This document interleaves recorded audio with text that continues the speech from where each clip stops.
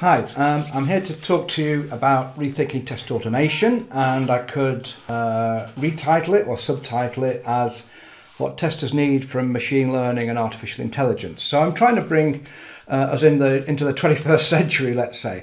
I've got a lot to cover, so I've kind of cut this down a little bit, and it's like a 1-hour talk in 20 minutes. So I'm just going to crash on regardless, and hopefully if you've got a question at the end, there'll be time for that, of course. I'm going to talk about machine learning and artificial intelligence very briefly, just to introduce a couple of definitions. But then I want to sort of use my new model for testing as a framework, as a foundation for understanding how these technologies will help us in the future. Because if we're going to use tools to help us think, well, we need to know how we think in the first place. And that's what the new model is all about. I want to talk about two topics that are underrepresented, let's say, in the literature and also in people's experience. And I think we need to look a little bit more deeply into what I'll call integration, which I'm sure you understand, but I'm going to go a bit deeper than maybe you've seen before, and talk a little bit about test realism, which I think is significant when it comes to having tools make choices for us of tests potentially in the future and test data certainly. And of course, I want to talk about future tools and where I think our future lies in the use of machine learning and AI in the technologies for, in particular, test design and test execution.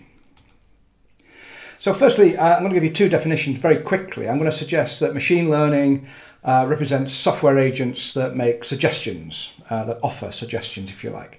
And artificial intelligence are software agents that make choices. Now, we may allow computers to make choices, or we may want to approve them before the choices are actually made, and we may have an offer of several choices. But anyway, what I want to suggest is, in a very simplistic way, machine learning, artificial intelligence offer suggestions, or they make choices, or both. The first thing I want to talk about is this idea of a new model for testing.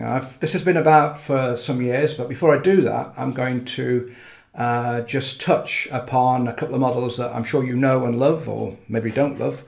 And the first one was essentially Brian Marrick's four-quadrants idea from the early 2000s. And what Lisa and Janet have done is added some detail about where tests take place and potentially where tools are in use. Now, there's nothing wrong with that, but I think it's now 9 or 10 years old, I think, in the modern format. And what you'll see is, if you look on Google and search for this kind of diagram, you'll see hundreds of examples.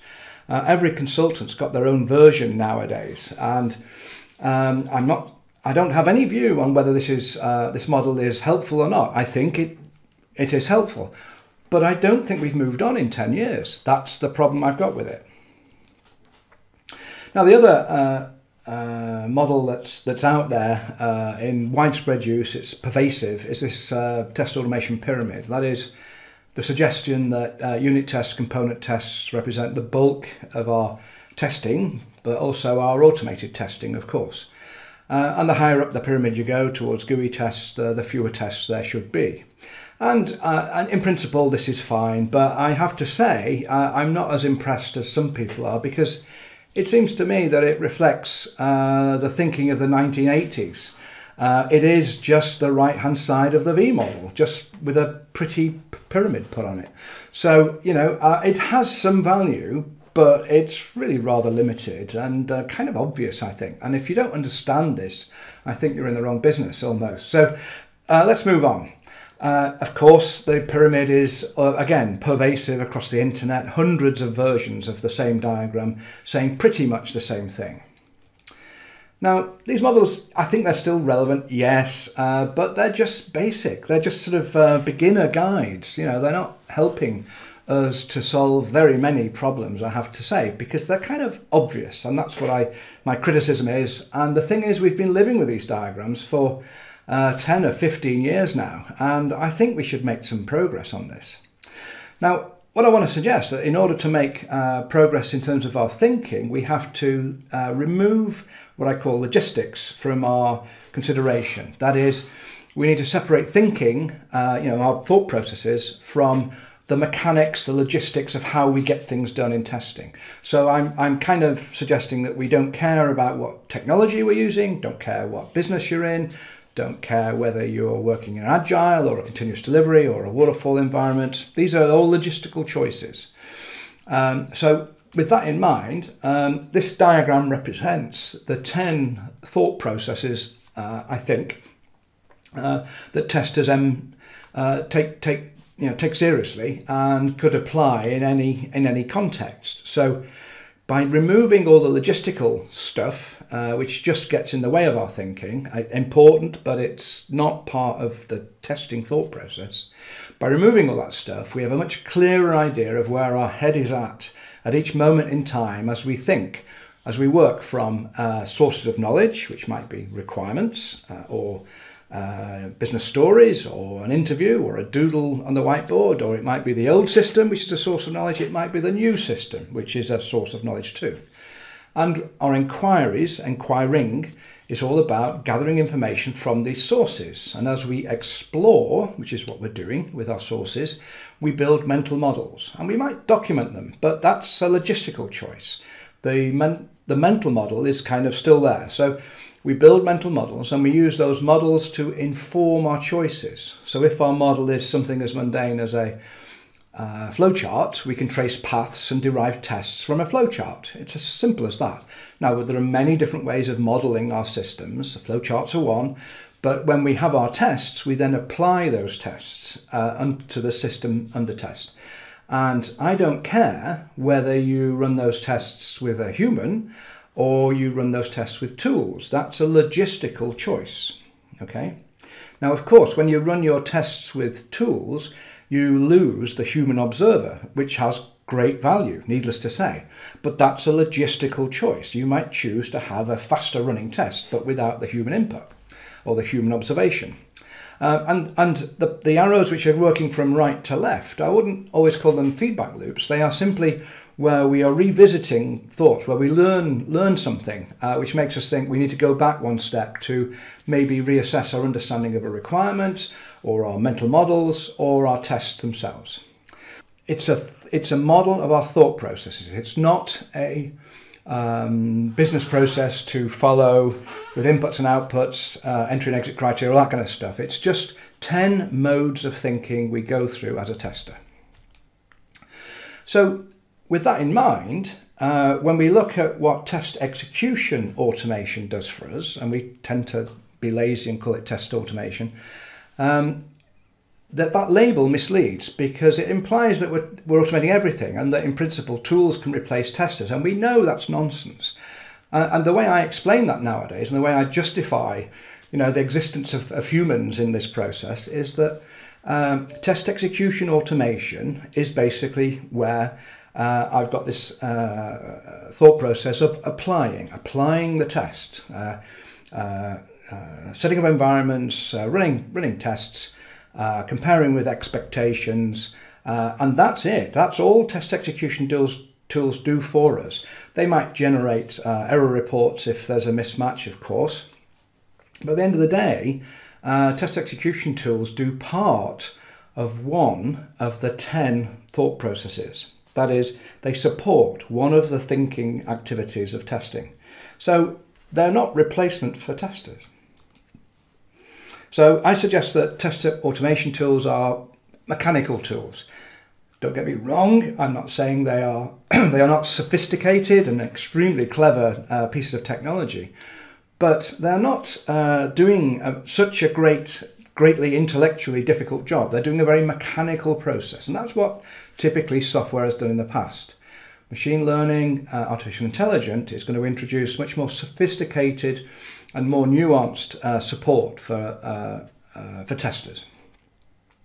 So I want to summarize, if you like, the top of the mountain view of what tools can do for us and the best they could possibly do with us. And the first level, I'm going to suggest that we can integrate tools with test automation. We can actually automate tests. Now, by and large, we know how to do this, whether we're using a tool that is very focused on a programming language or whether the tool is kind of model driven. I would support that very strongly. That's the way we should be going.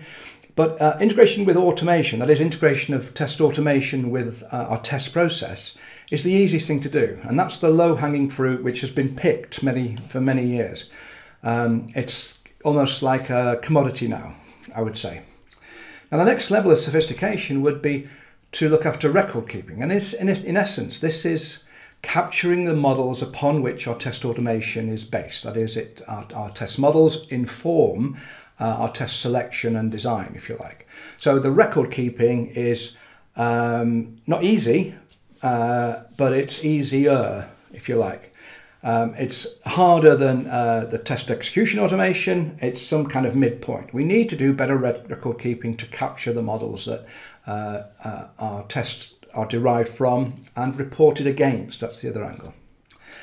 And the third level, I think, is where tools actually support human thinking. So as we explore a source of knowledge, whether that's the old system, the new system, the requirements or user stories or whatever, I want tools to support my navigation through, for example, the new system, so that I can capture potential paths of execution that can be used in tests, but also we'll trace a map and generate the model, if you like, the roadmap of paths through the system. And that would be shared across my team. So my team know where other testers have been, that is. So, for example, and that model that is generated, once our tools and our testers have those shared models, we're in a much better position to make better informed choices of our test cases to run, but also we can let the tools do what they're good at and generate paths of interest. And there's a lot of information based in our previous test logs, in our defect reports, in our production data, in our production logs, that can influence a better selection and choice of test cases for, in particular, regression testing. So I kind of look at tools in two dimensions in terms of their capability. There's the ability to capture knowledge, that is the record keeping, let's say, and the other one is the ability to investigate. And there's other ways of looking at tools and technology, but this helps my story, if you like, and that's why I use this kind of angle. So of course, there's a four-quadrant model. So I'm looking at the range of capabilities, the ability to investigate, running along the x-axis, the horizontal, and the ability to capture knowledge, the vertical. And you can see that all the tools that I could think of, and there's probably a lot more I'm sure I could think of, but I want to make a point here that we have tools which help us to capture knowledge, to help us to capture models, if you like. But we do not have tools. We don't have any tools that are really sophisticated yet in the ability to investigate, where we can hand over the exploration activity of testing to tools. We can't do that yet. They are very, very immature in that respect, if not non-existent. And I have to say, on the left-hand side, in the middle, you can say pencil and paper and sketching tools. These are very sophisticated in terms of what we can do with them, in terms of capturing knowledge, but they're not digital. So we don't get the data. We can't give that data to a tool. So pencil and paper, is the primary tool of most exploratory testers, absolutely. But we need to get better. We need to get better and certainly move to the right as well as moving north towards more sophisticated modelling tools.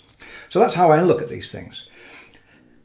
And along the short of it, from the tool vendor's perspective, is I think the tool vendors have recognised that actually test execution engines are now commodities. And the example of Selenium, for example, in very widespread use, it's an open source tool. So, these test execution engines, I think, can be replaced by open source and free utilities, let's say. The real value to testers is stuff that helps us to capture knowledge, that is the model capture, to do test design and selection for execution. Test data management is a massive challenge in environments that have lots of data in particular. And I want to move much more towards survey support, exploration support, if you like. I'm going to use the word survey in a moment or two, because I think that's a better metaphor. And needless to say, frameworks are widespread too, but we need to get better at frameworks, needless to say. And I think machine learning and AI will bring benefits if we can capture the knowledge of testers in some model-based format. So I want to talk briefly about integration, which is often misunderstood, because I think this is relevant to another model I'm going to show you. So if you like, integration starts with the second line of code. We have to integrate line 2 of code with line 1. Every developer knows that they spend most of their time trying to synchronize their software to do the tasks that's been commissioned. And integration does not end until we integrate the system of systems, perhaps, on a large environment, to the business process. So integration never stops, never ends. It's all pervasive. It's everywhere. We should not think of integration as 2 stages, a technical integration and then a business integration at the end. And I want to just illustrate that with terms of the viewpoint of our developers who look at the software system as a center of their universe, as the scope of their universe, and our business users who look at the broader context, which is other systems and the business context itself, the business processes and activities internally and externally to partners and customers and suppliers and so on. So we have these kind of 2 perspectives, and I want to just use this kind of idea to show you another model, another way of looking at testing. I'm going to operate on 2 dimensions, needless to say. I've got component integration in the small, if you like, where we're technically integrating component to component or system to system. On the right, we've got systems in context, systems being integrated, if you like, with the business process itself. At the top, I'm going to use two terms which are kind of derived from ancient history, validation and verification. I'm not going to dwell on these except to say that they are well understood in some aspects of our industry, but not widely used anymore. But I thought they were relevant. But I'm going to refine my labels and talk about, from the left, we've got system flows. That is, we look at the system from a point of view of flows through the software, the system itself. Whereas on the right, we're looking at business flows. We're looking at user journeys, that kind of style of procedure to follow when we create tests. And from the perspective of data, we have, going north to realistic data, business and production data maybe. And at the bottom, we've got synthetic data. So what I want to suggest is that there are 4 stages, I don't mean in a waterfall kind of sense, but in 4 types, 4 categories of integration happening in the very small top left, in the large bottom left. On the right, we're doing system to system integration, in the very large. And then at the top right, we're doing business integration testing. That is between our system of systems and our business. And we can label this with perhaps the levels or the degrees of automation and manual testing within each. And I'm not trying to profess, wisdom in this area, except I want to suggest that the range of automation varies across the 4 areas, and it might be helpful to think in terms of realism of data versus synthetic data, realism of business flows, transactions, and system flows, more artificial or synthetic approaches. And by and large, we're looking at realism evolving from bottom left to top right. Now, I think it's relevant to the machine learning and AI discussion because AI typically will be looking more at production data than synthetic data for test cases. So it's helpful to consider that realism actually is a thing that we don't do enough of in our testing, you could argue. So very briefly, I've got about 2 minutes to talk about future tools.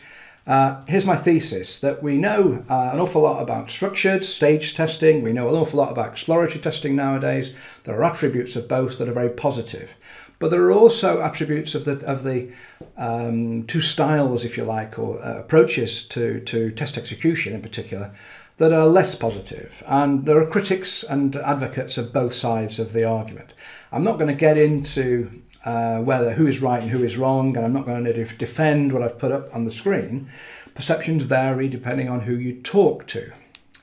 But what I want to suggest is that the best of both worlds are what we need in order to make progress with machine learning and AI. We need the systematic if you like, data-driven approach on the left, the waterfall and structured side, we need to do good record keeping in order to capture the data for our tools to support our exploratory activity on the right. So exploration support is really what I want tools to do, is to, as I explore the system under test, I want a tool to be capturing every button click and mouse movement and data entry, and where I want to check some kind of outcome, I want that captured. I want it captured by the tool in real time as I explore, so that the tool is building up a picture of the system under test and building behind the scenes a model of that system under test, and building, if you like, a collection of paths, potential navigation paths through the system at a high level, but also at a low level. And I want to use a surveying metaphor, a bit like surveying the streets of a town, to create a map of the territory. The system model emerges from our day-to-day exploration activities. Our captured paths through that model become potential test paths, but also automated test paths. So the information required for scripting is available in the model as I capture it.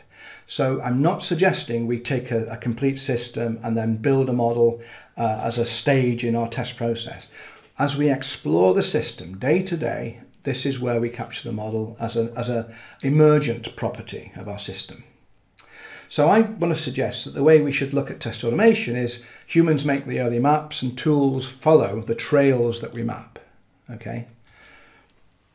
So in the same way that developers have integrated development environments or interactive development environments, IDEs, I want an interactive test environment. And if you like, I want a tool that has, let's say, 4 modes of operation. One is survey mode. It captures the model as I navigate through paths in the system. It's a bit like the old capture replay idea, but we know that what we're not capturing is code so much as the model in a format that is reusable by tools and by our testers. I want to be able to dig into the model and dig deep into the model to look at variations and alternative paths. And I want the tool to make suggestions to me to come up with test values for fields that it recognises on screen, say. I want it also to give me examples of test data from production systems, because the tool should have access to the back-end data and transactions in our production database.